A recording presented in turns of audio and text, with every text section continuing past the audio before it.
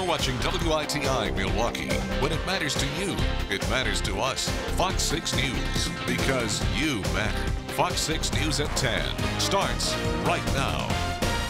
Our big story, a woman is shot at Potawatomi, and some say jealousy is the reason. Witnesses say a man upset over how someone looked at his girlfriend started a tussle that ended in gunshots. One woman, who apparently had nothing to do with any of it, was hit by a stray bullet. Jeremy Ross has more from the Menominee Valley. As police squads were parked outside Potawatomi Bingo Casino, 23-year-old Milwaukee woman was dealing with a gunshot wound.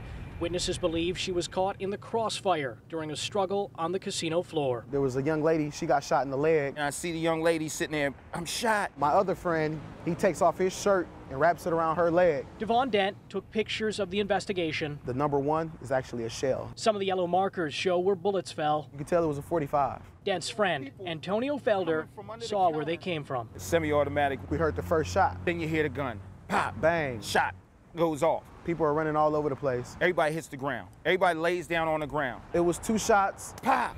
Police say it happened around 1:30 Sunday morning. Dent says the gunman was looking for a fight. He was upset that somebody looked at his girlfriend. He just wanted to let everybody know that he was the man and she was his woman. A skirmish followed, firearms surfaced, and that began a struggle for the weapon. 3 now tussling for a gun. It looks like a bad game of Twister. It was real chaotic. Put my foot, all of 200 pounds of weight on the gun and their hands. It could have been worse. And I put my knee on the back of the guy with the suspect.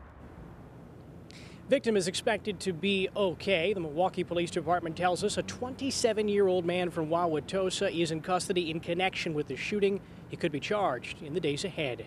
We're live outside of Potawatomi Bingo Casino. Jeremy Ross, Fox 6 News. Real quick thinking on these guys' part, and I know you told me before they don't look at themselves as heroes, but that's what a hero does. They act quickly in a situation.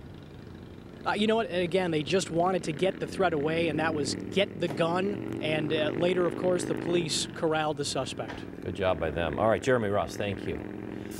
A Sunday get-together is ruined for one Cedarburg family after their house goes up in flames. It happened just before 7:30 tonight at a home near Lincoln Boulevard and Washington Avenue. Fire officials say it started quickly in the garage, but then spread to the home.